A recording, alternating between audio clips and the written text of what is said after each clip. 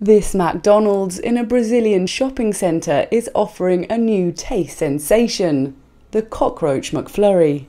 This is the skin-crawling footage filmed by a shopper of cockroaches reportedly crawling around among the ingredients at a McDonald's ice cream kiosk.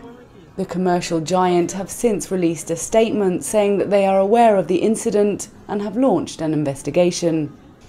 Local health authorities have also reportedly sent an inspection team to the shopping centre to investigate the complaint and take necessary measures.